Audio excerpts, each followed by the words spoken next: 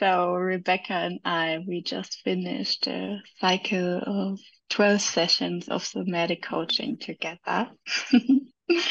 And we just wrapped up our final session.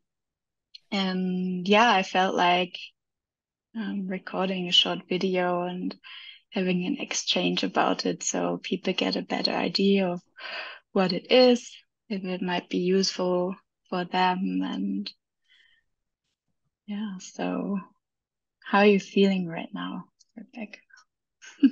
I am feeling very blissful. I feel like all emotions are valid, all ways of being are valid, and all of them are inside me, and that's a beautiful thing. Hmm. Do you want to share what we just did? We did a bad bitch dance. Yes. So fully embodying a lot of love for myself and all the parts of me, and how they show up in my life, and also to celebrate our sessions, our past 12 sessions, and what I've been moving through emotionally and therefore physically with the somatic practice, um, and celebrating that and where I've been and where I've come and how I am now. Yes. Celebrating you. Mm. Yeah, I love to wrap it up with a good portion of play and just being goofy and also connecting with strength to this just like energetic practice. And I would like to do a little grounding practice for us too. And also, if you're watching, you're very welcome to tune in before we continue. So, if it feels comfortable for you, you can close your eyes and place your hands on your stomach, allowing your stomach to become soft, your shoulders to become soft, your jaw.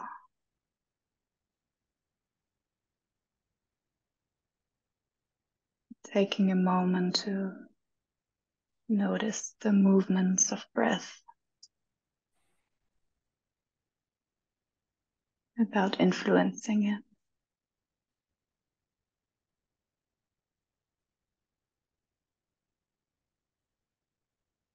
Sensing the weight of your body.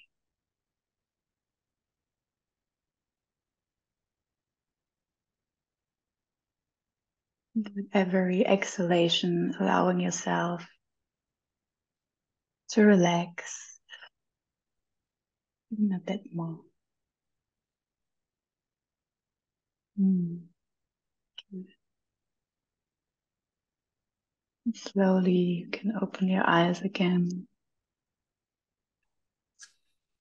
Oh yeah, that's what we do a lot in the coaching together, establishing this relationship with our own bodies, slowing down. Would you like to share why you started the somatic coaching, why you came to me and how you felt back then? Yeah, sure. So for myself, I've experienced a lot of grief in the past few years. And in winter time, I especially found this very present in my body.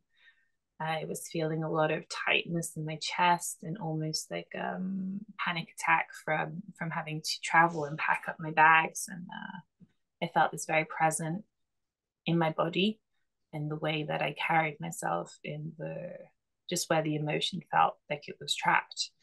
So that started making me think of ways that I could move this and ways that I could process this grief and way in perhaps a different modality than I tried before. And I've been following Janina for a while because we share a love of nature and similar backgrounds as well with artistic practices of graphic design as well. And so it made me think of the somatic coaching, and perhaps that's a way to move this tension that I felt within my body, the way that grief had trapped itself in a way within me. and how it would come about in unexpected moments, or even sometimes in expected moments with knowing I had to travel or something. So that's what attracted me to work with Janina. Like, yeah, just experiment with this. Like, dance has always been a great way for me to process emotions, and so I felt, let's try somatic coaching and work in a different way than just talking. Yeah.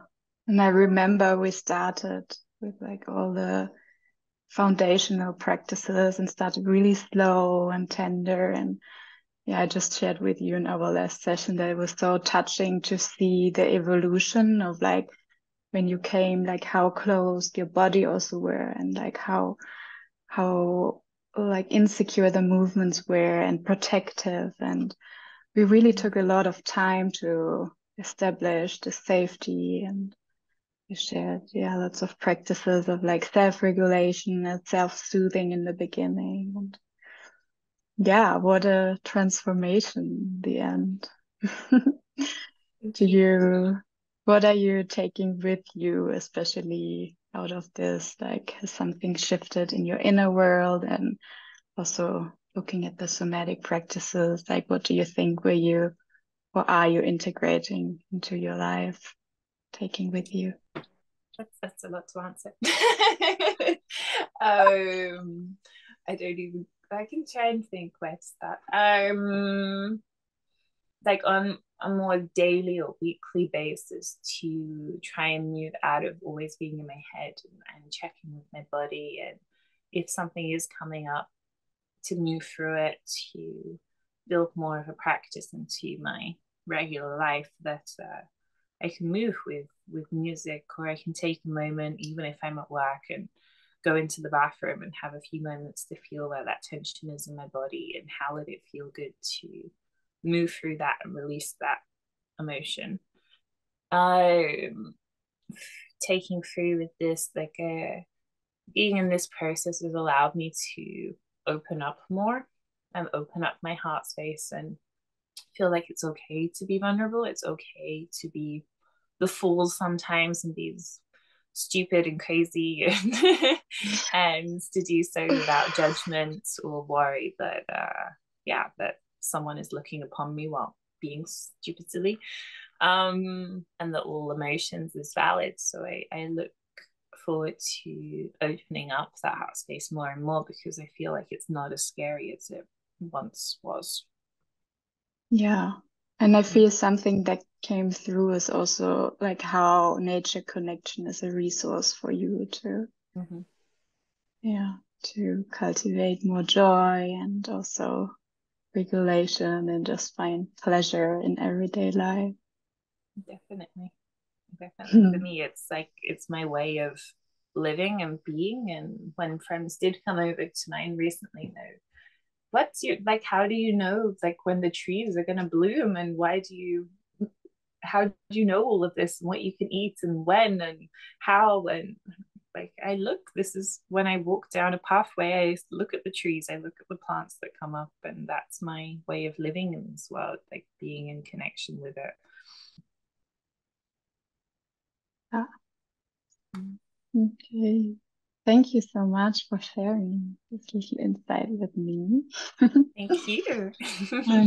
I feel a bit like a proud mama on graduation day today. Yeah, thank you so much for this rich time we shared together. I also learned so much about myself and like how I want to hold space. So it's been really precious. Mm-hmm. Definitely. Thank you. Thank Take you. care.